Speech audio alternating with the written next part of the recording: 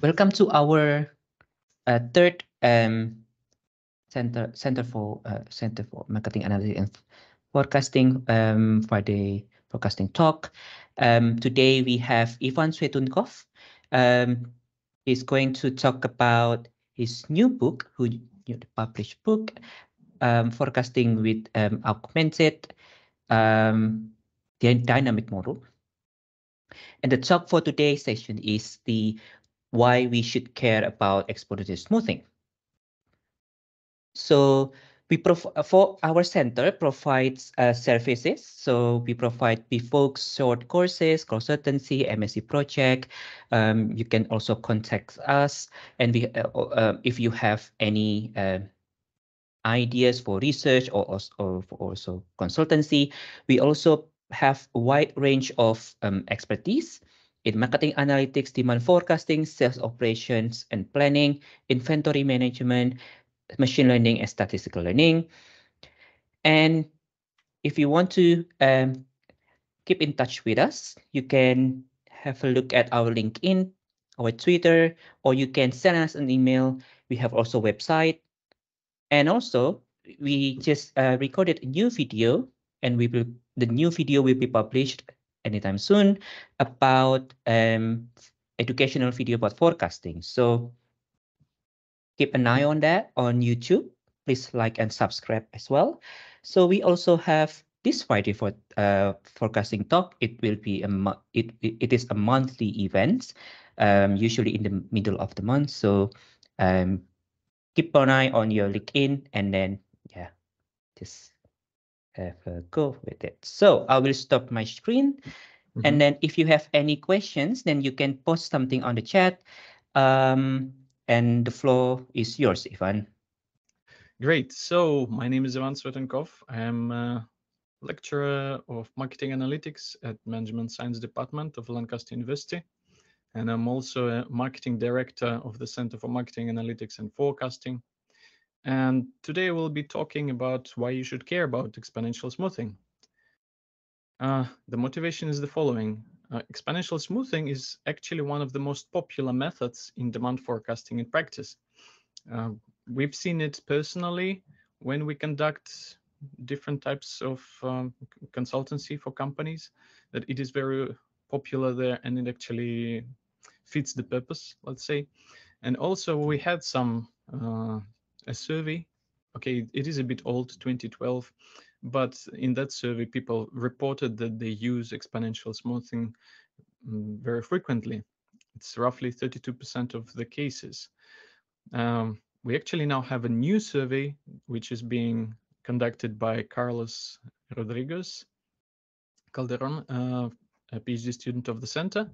So we hope to collect more data and refresh the results of the survey in, well, next year roughly.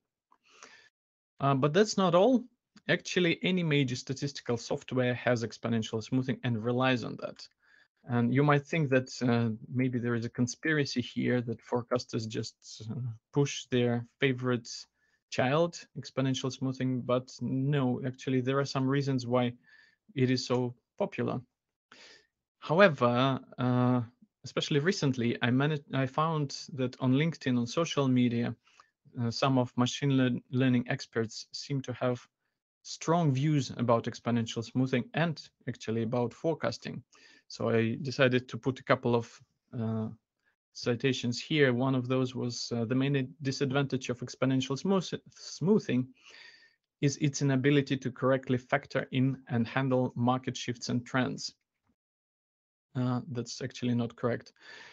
Then there is exponential smoothing is just a special case of ARIMA. That's wrong again. Exponential smoothing is the model from the black and white era TV, also not correct. Applied forecasting academia hasn't created anything useful over the last 40 years. So you see that there are some opinions, and I thought that actually there's a lot of misconception about exponential smoothing and about forecasting, and there is a misunderstanding around it. So I decided to make this presentation to clarify some things, to explain some things, so that we all speak on the same language, because I think that machine learning is great and there's lots of useful things there. But I also would like machine learning people to know forecasting better. And it doesn't only apply to machine learning, it also applies to other people who work in other areas. For example, if you are an optimizer, knowing a bit more about exponential smoothing hopefully will be useful. Disclaimer, so some of the models I discuss here, they are discussed in the monograph that Kandrika mentioned. This is the monograph I recently published. It's called Forecasting and Analytics with the Augmented Dynamic Adaptive Model. The idea there is that it is the mathematical model that builds on exponential smoothing. It introduces ARIMA elements, then merges them together, and then becomes more and more complicated. And this book also provides R code, so if you want to try some things, you can see how they work. Okay, so let's start. I typically have some sort of funny images, and one of them to start with is basics of exponential smoothing. To the left, you see how you look in real life, and to the right, you see how you look after using exponential smoothing. So let's start a little bit with the history. Actually, a good overview of the past of exponential smoothing was given by Everett Gardner in 1985 and then in 2006. In this presentation, we will just discuss basics, just the main exponential smoothing methods. But there's much more left outside of this presentation. We start with the very basic thing, really coming from the 60s or even 50s. It's simple exponential smoothing. It is the method that was proposed by Brown in 1956 and actually independently proposed by Holt in 1957. But for whatever reason, the paper of Holt was not published, I think. So it was republished in 2004. The idea of the method is the following. We have actual value here. We have forecast from previous observation, and we have a smoothing parameter alpha. And alpha originally was thought to lie between 0 and 1. And the meaning here is that if it equals to 0, then this term disappears and we only use the predicted value.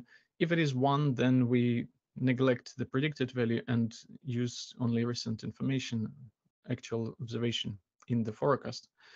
By regulating alpha, you can decide how much weight you put to one side or the other side. And the important essential thing in exponential smoothing is that it allocates non-equal weights to observations, to the actual observations. So it will put more weight to the most recent one and then smaller one on the previous one and so on and so forth. So that's a very simple mechanism that there is in simple exponential smoothing, and which made it probably the most attractive because it's very easy to interpret. In 1960, Muth showed that simple exponential smoothing has underlying ARIMA 011 model. This is an interesting point because it comes to that original motivation that exponential smoothing is just a special case of ARIMA. Well, in this specific case, yeah, simple exponential smoothing can be considered as a special case of ARIMA with 011. Here, how it works on real data, what we do, we just take a predicted value, we just take the actual, mix them and produce one step ahead value, then mix the new values, predict one more, and so on. And we're moving through the data like this with some optimized smoothing parameter alpha. When it comes to the forecasting, the forecast is the boring straight line. So lots of practitioners actually don't like it because it produces a straight line. They want it to be wiggly, just following the noise. But in forecasting, we understand that there are time series that are level time series in their nature, and there's not much you can do with that. It's just, the average sales are changing slowly, and you're just producing that for the next, 12 observations, you will have this average sales of your product. And then you need to take care of all the uncertainty around this line using some sort of prediction interval if you think that this is suitable. Okay, as you see, it is indeed simple exponential smoothing. So Holt in 1957 sort of introduced a modification of this method. I present it here in the error correction form. This is not the conventional form of Holt's method. And I think that this one is probably a bit easier to understand. What we have here, we have level component, which is originally captured, by simple exponential smoothing. We have a trend component, and we are saying that our future forecast is just the combination of level and trend. When it comes to the update of the components, each one is updated using the following schemes. So next level is the previous level plus trend plus smoothing parameter times the error that the model did on the previous observation. And with trend, it's just previous trend plus smoothing parameter times the error on the previous observation. So it is relatively simple scheme, but it allows you to have the trend that now changes over time, not just the level of the time series. In 1964, Nerloff and Wage demonstrated that this has an underlying ARIMA 022 model, which is also we keep as a note for now. And here how it works. So we have some time series, and the purple line is the fitted value from Holt's method. And we can see how it follows the time series, and then it captures the last trajectory of going up, and it produces the increasing trajectory, the trend going up. So I would say that this is also a relatively simple method. Okay, it has additional components. Okay, it is represented as a set of equations, but the logic is straightforward from my perspective. Winters was a student of Holt, and in 1960 he developed a seasonal version of Holt's method that now contained an additional component, a seasonal component. So we take Holt's method from the previous slide and we add ST, so ST minus M plus 1 to produce one step ahead forecast.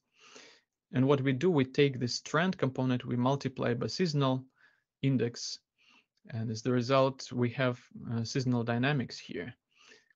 In addition, so this becomes a bit more complicated, right? In addition to level and trend, we now have seasonal component, and we need to divide the error by the seasonal element here. So it becomes a bit messy, but the logic is the same. All smoothing parameters have similar idea behind them. If they're equal to 0, then we do not update the state. So then, for example, trend becomes just the previous trend. We will end up with deterministic trend. If it equals to 1, then we end up with something very, very reactive, the model that changes its value on every observation substantially. Right, so that's Winters, Holt-Winters. This is called Holt-Winters method. And actually, in 1977, Chatfield showed that there is no underlying ARIMA for the multiplicative seasonal Holt-Winters method, this one. So we see already some discrepancies. So there are some methods in exponential smoothing family that are substantially different from ARIMA because there is no such thing as ARIMA underlying this method. How does it work? Here is an example. We have a series with some increase and we have some seasonality, seasonal pattern. Every January we see roughly slight decline in comparison with December, and this pattern is repeated from one year to another. And we get the final forecast, which captures the trend, captures the seasonality. Okay, in this case, forecast may be not very accurate because we are overshooting the actual values. Cool. So we see that some exponential models have underlying ARIMA, but not all of them. So this led statisticians to think that ETS is inferior to ARIMA.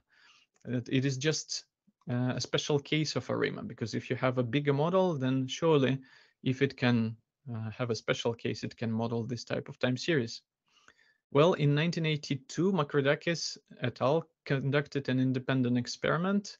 What they did, they collected 1,001 time series. They invited lots of people to participate and submit their forecasts. There were several people who worked on Boggs-Jenkins methodology. If you do not know Box-Jenkins methodology, have a look either at their book or at the Adam monograph I mentioned. Roughly, the idea is that you need to look at time series, you need to analyze autocorrelation functions, then make decision about a specific order to include, then analyze residuals of that model, and so on. So this is an iterative procedure, which was considered back then as the state of the art for ARIMA.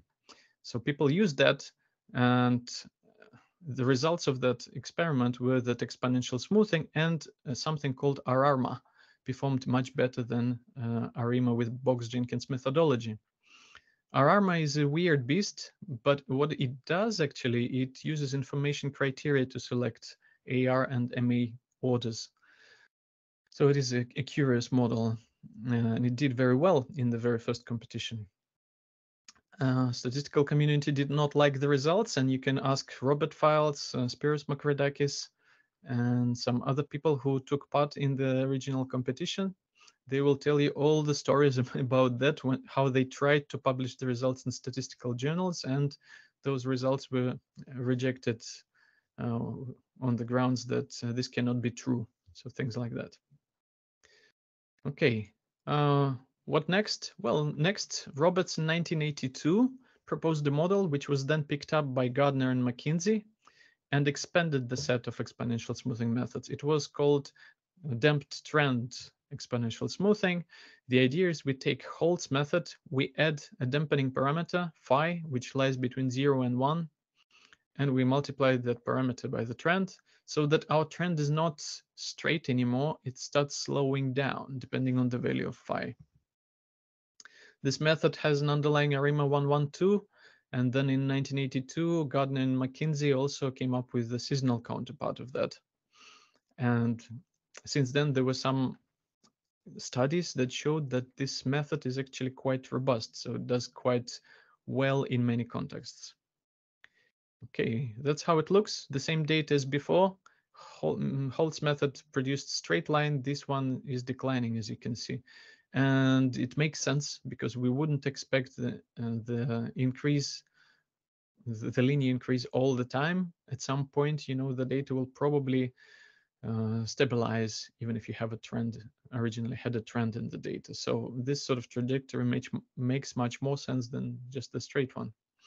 On this data, we overshoot, but look at the final observations. The method managed to capture the tendency. So it goes like this. The catch here is that in the holdout sample, the situation has changed substantially. So now we have plateau the level here, which neither Holt nor damp trend can actually predict very well. Well, and if you just hide this part of the data, you would think that, we should have the increasing trend. Okay. Now, the serious and important contribution to the field was paper by Ralph Snyder in 1985.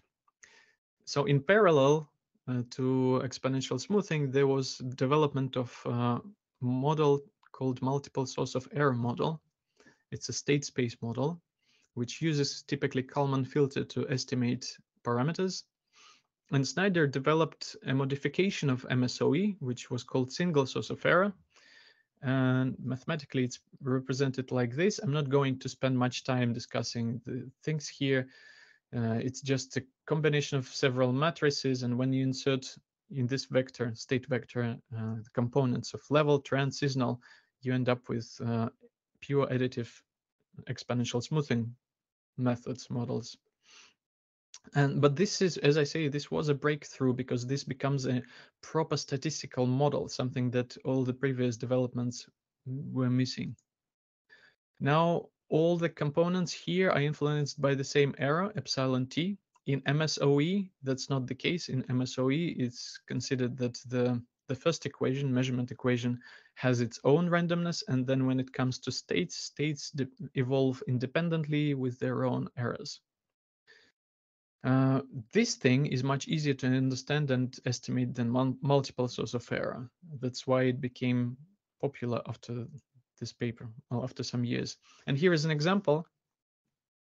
If we set W equal to 1, F equal to 1, and G equals to alpha, let's have a look back. This is 1, this is 1, this is alpha, and instead of VT, we get insert level. We end up with so-called local level model that underlies simple exponential smoothing.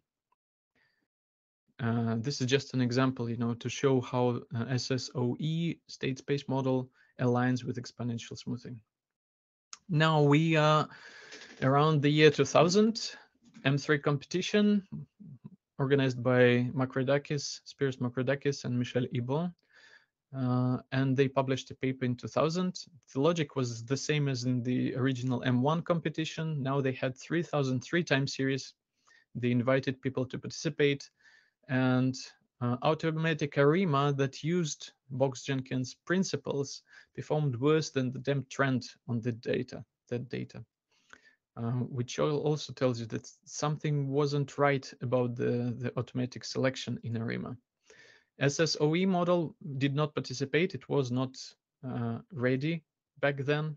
But in general, exponential smoothing methods did well, but they did not win the competition. What won the competition was the theta method developed by Kostas Nikolopoulos and I think it was Vasilis Asimakopoulos.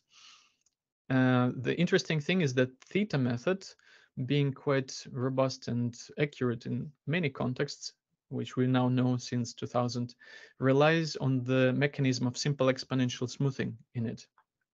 So you can see that the influence of exponential smoothing is big, that even some new method, which was quite innovative back then, still used that principle. Now, in 1997, so it's a bit earlier, Oort et al., Keith Oort, Ralph Snyder, Ann Coiler, I think maybe I missed someone, they expanded the single source of error for the cases of multiplicative components and multiplicative error. So the thing that we've seen on one of the previous slides now was transformed into a set of functions. And now depending on the value of the function, you end up with additive or multiplicative component, and this thing now underlies every single exponential smoothing method that we have. Heinemann et al. Expanded, building upon Pegel's taxonomy from 1969. They expanded the SSOE framework and proposed a taxonomy, which was then modified in their seminal book, Exponential Smoothing, the State Space Approach, 2008, and they called the framework ETS, Error Trend Seasonality. So this model, this framework, is relatively easy to use and estimate. We have several R functions that implement it. It provides appropriate prediction intervals and supports model selection. When I say appropriate, I mean that you can easily generate them from the model. It has model selection. What I mean is that we have so many models inside the framework that you need to select the most appropriate for your data. So it is supported by the framework. And overall, it has 30 models underlying 15 exponential smoothing methods. These include multiplicative trend by Pagels and the modified version with DEM trend by James Taylor. The good thing about this framework, it can be extended further. You can include explanatory variables there. You can add seasonal components or anything else. So it is as Kandrika at some point phrased, it is like a Lego. You can actually add new blocks and make it much more flexible depending on the needs that you have. And here is a figure with different time series corresponding to different ETS models. How do we read this? ETS, ANN, so A stands for the error. The second element stands for the trend. The third one stands for the seasonality. This is the additive error, no trend, no seasonality. If we pick something random, for example, this ETS AADA, so it's additive trend, no, additive error, additive DEM trend, and additive seasonality. So you have the whole zoo of things here.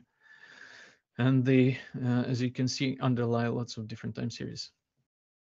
So we arrive at 2008, and we arrive to the next question that I have. Why is exponential smoothing attractive? Okay, so now we jump to 2022 to the paper of Spavand and Carenzis. They discuss actually 4 factors impacting the trustworthiness of forecasting methods. Here they are. First is reliability. Give me a second. I wanted to do something. Okay. First is reliability. Then what it means, it's whether the method performs consistently across time series. Then there is stability. So does the method perform consistently across time, across observations? Intelligibility. This comes to explainability of key elements of the forecasting approach. And alignment, which is whether your approach aligns with the objective that we have in practice.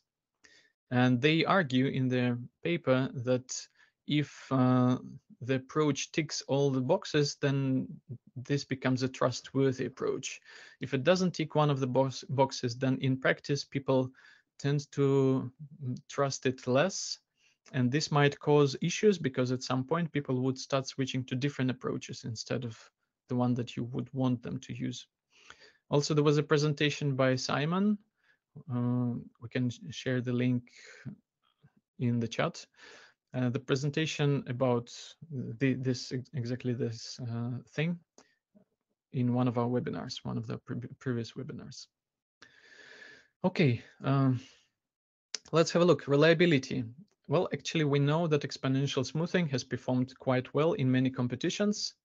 That's M competition, some additional by Robert Fildes, another M competition, tourism competition by George Athanasopoulos, and then there is M4 competition. There was also M5 where it did fine, but not, well, actually, we'll come back to that point, sorry. No spoiler alerts. Now, it doesn't necessarily come first, and that's an important thing to keep in mind. You shouldn't expect exponential smoothing to be universally great everywhere. You shouldn't expect this from any model, actually. But in general, exponential smoothing is very hard to break because it's quite simple. It has just, up to 3 equations. And yeah, you change the parameters, you make it more reactive or less reactive. But in general, it's very difficult to overfit the data, and as a result, the forecasts from it are fine. They might not be stellar, but they are fine. Interesting thing is Makridakis showed, Makridakis et al. Showed, based on M5 competition, that 92.5% of submissions that they had in the competition failed to outperform the bottom-up exponential smoothing.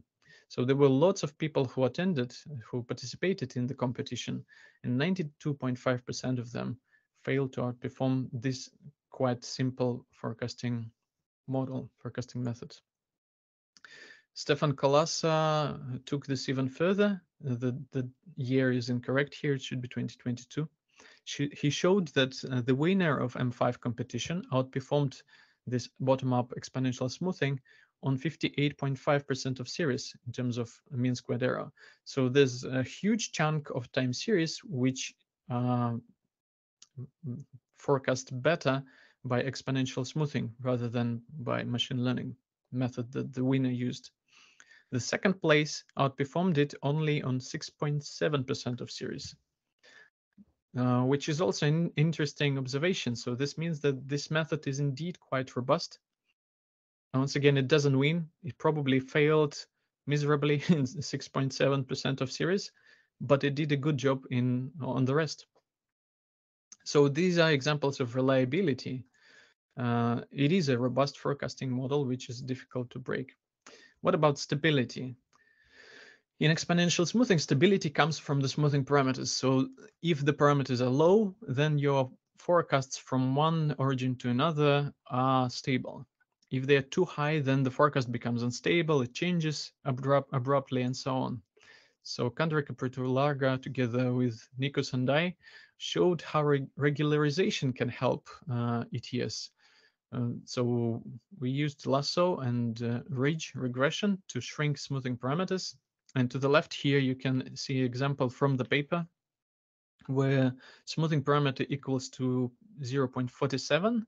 And you can see how the forecasts from one origin to another are changing and how the method itself behaves here, or the model itself. The orange origin is the very first one, and the yellow is the very last one. And there is a bit of variability here, but when you when you regularize smoothing parameter using shrinkage, the best value is 0.19, and the thing becomes much less reactive, and the forecasts agree more from one observation to another. Now, this is actually important in practice, because when you want to make decisions how many items you want to stock for the next week or something like that, you don't want your forecasting model to tell you on Monday that you need to stock 100 and on Tuesday that you need to stock 50 units. You want it to be more or less stable, and that it wouldn't change its mind from one observation to another. Otherwise, you will have issues when deciding how many units you need to order. So as we see, it checks the box for stability when you treat smoothing parameters correctly. Actually, forecasters have known for quite a while that smoothing parameters should be lower, as low as possible. It's just we formulated it in this approach using regularization, so automating this process. Now, intelligibility. Intelligibility is whether we can explain the main key elements of the model. The issue in practice is that lots of demand planners do not know forecasting. There's lots of people who work in industry. They decide how many units we need to order, or how many units, what demand we will have in the next period, but they don't have forecasting training. They are great experts in their subject field. They know their product very well, but they might not know the basics of forecasting. And a lot of them don't even know statistics, which is also an issue. So when you come to them and you explain them, for example, SARIMA 112010 with seasonality of 4, which is this model here, this blows their minds typically. And if they don't understand the thing, they don't understand what's happening, they tend not to use the model. Even if SARIMA is actually good for their own case, for their situation. So this is difficult to explain. Compare it with the simple exponential smoothing. Whenever we teach, whenever we provide executive training to companies, we see that people understand this scheme of simple exponential smoothing very fast. It's not rocket science. So it is easy to explain the exponential smoothing. The more complicated models, okay, they become more difficult to explain. For example, Holt Winter. So if we move to state space, ETS, whatever the combination of letters, that becomes a bit more challenging to explain, but still it is easier than ARIMA. We've tried actually, and we can tell you from our experience. Now, the related thing is intelligibility, and this comes to the decomposition that is obtained automatically when you use exponential smoothing. So we have this data, we apply the model, and we get automatically level, trend, seasonal, and the error term. And this split into different components is relatively straightforward and relatively easy to understand for practitioners, because then they can see what happened with the seasonal, they can see what is happening in the error and so on, and they understand how these things contribute to the final model, final forecast from the model. So we tick box here. Now the element of alignment is a different beast altogether. This can be done in ETS framework. How do we align these forecasts with decisions? We can produce cumulative over the lead time forecasts, for example, if we are interested in understanding how many units we need to stock over the lead time. We can generate prediction intervals or specific quantiles depending on specific needs of companies. And this is discussed in some detail in other monograph in chapter 18 with different options for point forecasts, quantiles, and different types of prediction intervals that exist in forecasting and people can use. So there is this thing. And plus, you can actually use loss functions to estimate ETS that align better with decisions. Here I refer to several papers, Corenzis et al., Saud et al., and then there's recently published from my PhD. Some of these papers show that if you're interested in inventory management, then you shouldn't estimate model using, for example, least squares or likelihood. You can instead use so-called trace forecast or produce cumulative over the lead time forecasts and optimize on them directly. Then your final forecasts align much better with decisions. So you see, it can be done, and the modern literature tells you how things can be aligned. So from my perspective, it looks like ETS or exponential smoothing ticks all 4 boxes without much trouble, without much of a hassle. But we do not expect it to perform always great. As I said, it is horses for courses, you know, depending on your situation, maybe one model will work better than the other. Now I refer to Nixla. This is a company that implements open source functions in Python. They implemented ETS in their library and it works fine, but it does not always outperform machine learning methods. But also, why would it outperform machine learning methods? You spend much more time working on machine learning, getting information across time series and so on. So you expect them to perform well. And here is a table from a paper published by Nixla. It has several flavors of machine learning. It has ETS here, theta. It doesn't have ARIMA for whatever reason, unfortunately. And what we can see, okay, ETS did not outperform other models here or here or here or here, but it didn't also fail miserably as some of the other models here. Unfortunately, I couldn't find the source of this error measures, and I didn't have time to ask Nixla guys to provide me the source. So I cannot see, for example, in how many cases ETS fails, or in how many cases it actually still works. And also, it wasn't possible to see how much computational time we spent on ETS in comparison with complex exponential smoothing, LGBM, and time GPT, for example. So the only thing I could find was the recent paper of Makrodakis et al., where they looked at a variety of machine learning methods versus ETS, ARIMA, and an ensemble of statistical models. You can see that ETS is not outperforming all the others on average, right? But it is at the lower side of the spectrum. This is logarithmic computational time. So here, to apply this to the data set that they used, it takes roughly 15 minutes. Ensemble of deep learning models that did the best, it actually outperformed everything substantially, takes 20 days to train. So for me, this is a question of, trade-off. What do you want? You want to have a fast result? Here it is fast and cheap. Or if you want to improve your accuracy, you need to move to machine learning and spend more resources to get better results. Right, so for the last 5 minutes, I'll go briefly through several examples how conventional model ETS can be improved, because the original was developed for regular demand, but we also can have explanatory variables, intermittent demand, and or multiple frequency. These are all discussed in the other monograph. So how can it be improved? ETSX with explanatory variables was mentioned in chapter 9 of Heinemann et al. Textbook. And I've just jumped to that resource, sorry.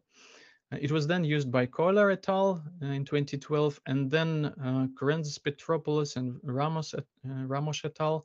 Showed that ETSX actually outperformed the one without explanatory variables.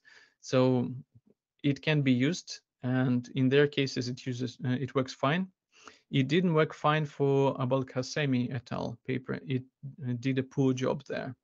I don't know why. In M5 competition, ETSX outperforms the basic one. So that's another finding. And this thing is implemented in Adam function for the smooth package in R. And there is discussion in the chapter of the monograph. So when I decided to use an example of ETSX, a multiplicative error, no trend, multiplicative seasonality with dummies for promotional activities for outliers and lags. There's a bit of an R code, which is unimportant. We get the following. Okay, it captured the weekly seasonal pattern, fine. It took care of outliers. These are because of promotions, okay. So if we were expecting promotions in the future period, we could reintroduce them, and then we would have respective forecasts. This is just a demonstration. So another case, another demonstration of the thing that works is intermittent demand. And this comes to the recently published paper by John Boylan and I. We proposed this back in 2017, so it was a long road. But what we did there, we proposed an intermittent state space model, which relies on this simple equation. You have actual demand, you have binary variable with zeros and ones, and we have demand sizes. Demand sizes are modeled using ETS. The binary variable is a bit tricky. I'm not showing all the mathematics here. The point here is that this model, it extends ETS taxonomy. It allows capturing trends and seasonality on intermittent demand. And you can also introduce explanatory variables for both demand sizes and demand occurrence. So if you have intermittent demand with some promotional activities or something like that, you can model that thing using the model that we proposed. Once again, there is a function and there is a chapter in the book. In R, an example on some data. This is data from M5 competition. And here how the IETS works. You can see the purple line is the fitted values, and you can see the blue line is the point forecast. And yeah, it doesn't do very well at the end, but I actually produced cumulative forecast for this period. So it's more interesting to see overall when we use this upper bound from the function, whether it covers the cumulative demand over the period of time or not. And that's the figure I produced. So this is the red line, the safety stock recommended by IETS. The black line is the cumulative sales over the whole period, and the blue line is just working stock. So just as an example for this specific time series, this specific situation, the safety stock is higher than the demand. So we are safe, let's say. We still have more products to sell than people came to buy. And the last thing is the multiple seasonalities. So this was developed originally by James Taylor in his paper in 2010. He proposed triple seasonal hot winters and then double seasonal one. And this was then extended in the next paper by Taylor and Snyder. Then De Oliveira proposed Alicia Butts model and then a T-Butts. Now the thing with T-Butts, it's a long, big model with lots of whistles. It's a trigonometric box-cox transform ARMA arrows trend and seasonal components model. So it's a big cocktail of things, but it is good for high frequency data. But is a generalization of ETS without E. So they use box-cox transformation of data. They don't need additive or multiplicative model. It relies on the trend and seasonal components from exponential smoothing. And it solves the problem of fractional seasonality via Fourier transform. And it has been shown that this approach works quite well on daily data, in some cases on hourly data as well. There's no point in using T-Butts on monthly data because you end up with just one of the modifications of ETS model. Adam supports multiple seasonalities in the style of James Taylor. It supports all ETS models. Taylor only discussed additive ones, and it can work very fast. So it doesn't implement T-Butts, it implements just multiple seasonal model. But for example, this thing, what is this? Multiplicative error, multiplicative seasonality, no trend, two seasonal frequencies, 48 and 336, plus AR1 element. This can be all done in one function. And we use an initialization of backcasting. This takes approximately 2 seconds to evaluate on 3,700 observations. You can add more things there if you want, like Fourier terms to get closer to T-Butts. But in 2 seconds, you get this. So this high frequency data, it fit it well, and the point forecast captured the pattern well. Is it great? Is it performing stellar and better than all the other possible approaches? Probably not, but you get this relatively fast, and I don't see why not. Why not do that? Right. So I'm coming to conclusions. The conclusions are the following. Exponential smoothing has not been a model from the black and white TV era for a long time now. Yes, it was originally proposed in 1956, but there's been lots of development since then. We have seen huge progress in this area for the last 40 years, with all the modifications starting from Everett Gardner, ending Rob Heinemann and his team, and then Lancaster team that also worked on that. It is not a special case of ARIMA. ARIMA only works with sort of pure additive models. You can take logarithms and you have ARIMA and logarithms, but ETS goes beyond that. In fact, you can actually make work ARIMA and ETS together. That's something I also mentioned in the monograph. ETS handles external information via explanatory variables, ETSX, and it can deal with intermittent data and or multiple frequencies in the data.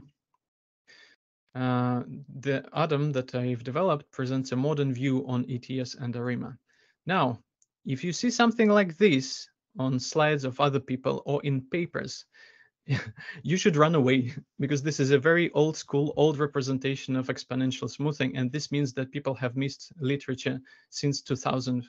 So they missed the whole chunk of literature for the last 23 years. So if you see this, don't trust these people because this means that they don't know the state of the art in forecasting. You should use state space exponential smoothing, so aka ETS. This is the modern formulation that you use with the error term everywhere, single source of error. If you use the old formulation, then you are stuck in 50s and 60s. So get unstuck and use modern exponential smoothing. Thank you for your attention. If you have any questions, please ask. I'll stop sharing my screen. Yeah, thank you, Ivan, for very nice wrap up, I would say, about exponential smoothing from 1960 until 2024. So it's very nice. So there's a question from Yunus. Inventory forecasting. A question related to inventory forecasting. It's better to have safe stock, no doubt, but it comes with price. We occupy space. Is it an issue at all? I mean, over forecasting, and if yes, how we addressed it. So, how we address over forecasting in inventory problem. Yeah. I think there are two things here. One is the safety stock, which we probably need anyway if we don't want to have empty shelves. So you want to have some safety stock just to cover the demand while you're waiting for the delivery of new batch of products, new SKUs. So in this case, inevitably, we want to have something. Yes, it occupies shelves, but then it comes to costs of having empty shelves versus costs of having full shelves. And there is a trade-off there. Maybe depending on the specific context, you would go in one direction or the other. As for the over forecasting, in general, we want our forecasts to be unbiased and we don't want to produce higher forecasts than needed. So we need to track that. And one way of tracking that is calculating error measures. And for example, you can calculate bias to see how your models perform. I hope that answers the question. So basically, just to make it clear, so basically we can use the error measure to select which model that produce forecast they are not over forecast and under forecast. Is that what you mean, right? Yes, yes. And this comes to measuring bias. So for example, mean error or some modifications of mean error would do that. And Okay. actually, there is also research showing that bias is more related to inventory performance than accuracy. So you might have very accurate forecasts. That doesn't mean that you will do well in terms of inventory. But when you have biased forecasts, then most probably you won't do well. Okay, so there's another question from Mark about Roland. What would it be the best practice to deal with very intermittent data? There are not clear seasonal pattern and very inconsistent volume. Yes, that's a good question. And intermittent data is one of the most challenging topics, I must say. My general recommendation, if you can avoid it, avoid it. So, for example, if you have intermittent data on daily level, but you make decisions on weekly level, don't make your life too complicated. Aggregate it to weekly. Maybe intermittence will disappear, and you will be able to make decisions. This will make your life much easier. Yeah, if you do months and it's intermittent, then there's not much you can do, unfortunately. You have to use some of the methods, but on monthly data, maybe you wouldn't see seasonality on its own, depending on the type of product. Let's say if you're selling engines, then there's no seasonality there. All you need to do is understand what decisions you make based on the forecasts, and then align those forecasts with decisions. I know it sounds a bit general, but it comes to every specific situation. So, for example, you need to decide how many engines you will sell in the next half a year.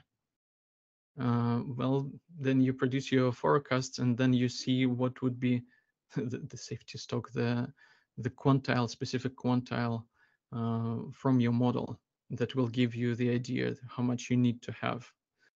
So yeah. Another thing related to that is a specific point forecast accuracy on intermittent demand is not very important. It's very difficult to beat things like I don't know, TSB or something like that. The differences are very small, but then again, if you manage to beat it, does it mean that you're doing very good in terms of inventory? Does it matter for your decision? And in many contexts that we see, the answer is no. It's not really important how you perform in terms of point forecasts on intermittent demand. It's more important what uncertainty you are able to capture. Okay, so good questions. I actually have a question, Ivan. So basically, you develop a lot of the extension of it, exponential smoothing, but it comes with the complexity of the ETS itself. Yeah. So you increase the complexity. So have you noticed any cost of having more complexity? And then yeah, and maybe we can mitigate that basically. That's a very good question. If you have ETS with explanatory variables with multiple frequencies, you might end up with a model that has lots of parameters to estimate. In some settings, if you're not very smart, you might end up with thousands of parameters.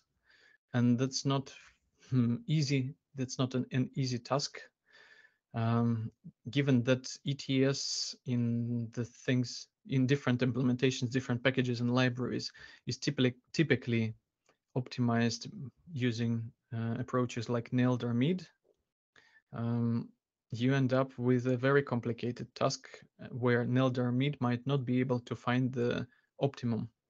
So you will end up with a suboptimal, not very good model. This means that you need to be smart when you estimate that model. So complexity increases, and one of the things that I see becomes prominent is the estimation. And you need to use some other techniques for estimation, or maybe some other optimizers. That's one thing. And the other thing, inevitably, the more parameters you have, the fewer degrees of freedom you have. So maybe you will end up with high uncertainty, and the model becomes much more erratic, I would say, than in the simpler case. Yeah. Okay, good. Do we have any question more? I don't think so. Okay, one last question for me. So how would you see exponential smoothing in the future? That's a good question. I think one of the examples of usefulness of exponential smoothing in the future was the paper by Slavek Sumil for M4 competition. So what he did, he used machine learning, I think it was deep neural network, together with exponential smoothing. And he won the competition. He did better than all the others. I think the sort of combination of exponential smoothing, of ETS model, classical statistical things together with machine learning is one of the potential ways forward. But even if it's not the potential way forward, then having ETS as a benchmark is a good idea. You can always just apply it and see how it performed on your data and compare it with much better or more accurate models, machine learning models. Okay. One last question here is very good one. Using profit has become in a fashion industry. How does Adam fare in comparison with profit? Yes, it is indeed a good question. I would say it depends on the context, because Profit was developed, if I remember correctly, specifically for weekly time series. There are different studies showing that Profit is not doing good on different time series. For example, M3 competition, there was a post by Nikos Kourantzas who compared different approaches, classical statistical ones, with Profit, and he showed that actually they're doing better. We did, together with Jethro Browell and Bachman Rastami Tabar, we wrote a paper on A&D hourly data forecasting, and Profit didn't perform well. Adam actually outperformed it, but Adam was a quite advanced model. It had hourly frequency, it had day of week frequency, it also had sort of week of year frequency, and it had special events and intermittent element to it. So it was a big stuff, and yeah, it performed much better. But also Adam is not a panacea, because, for example, generalized additive model for location, scale, and shape in the same experiment performed even better. Okay, good. I think the main point here is that every problem has different solution, and we might have a different model, different situation as well. I think it always depends on this decision what we are supporting, right? So whether we could have not accurate forecast, but at least it's good enough to support the decision. And then yeah, so the slides will be shared. Just keep keep an eye on our LinkedIn. There will be a video published in the YouTube as well. So I think that we are about the time to finish. Thank you everyone. Just in time, yes. Thank you everyone for joining our webinar, and see you next month in January. Happy holiday, Merry Christmas, and New Year. Happy New Year. Merry Christmas, Happy New Year. See you all. See you all.